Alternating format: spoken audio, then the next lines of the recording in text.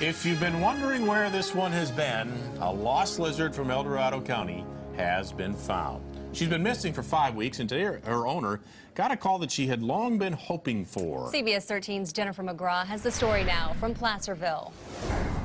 You've been missed. It's kisses all around from the 4-foot, 20-pound exotic family pet. I think she's happy to see me.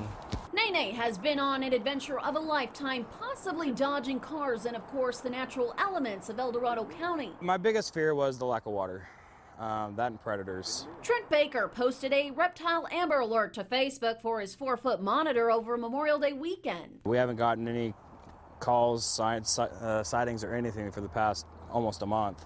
Nae Nae went missing about 5 weeks ago, was spotted a few days later, but hasn't been seen since. That is, until today. Neighbors say she ran across the road and straight up a tree. First couple of trees I looked at where they said that she climbed in, she wasn't there, and I'm like, well, they're driving, so I'm like, all right, I'm gonna go back a little bit and check another tree, and there she was about 20 feet up.